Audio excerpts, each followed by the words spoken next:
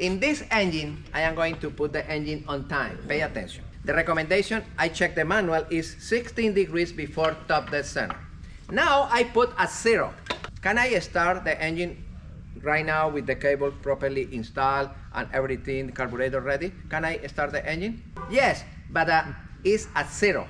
And the recommendation is 16 degrees before. What is the recommendation? I introduce that one in 0. I prepare the timing light, that timing light.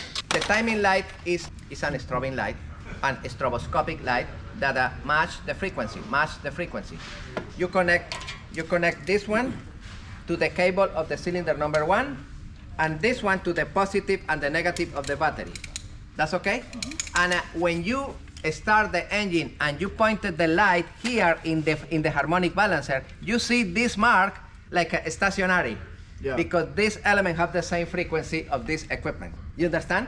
And you see the mark, and you see that the mark is always stationary in front of this mark, indicating that it's at 0. Right. And now you retard a little, pointing here, and now the mark is here at 10, at 8, at 16 here.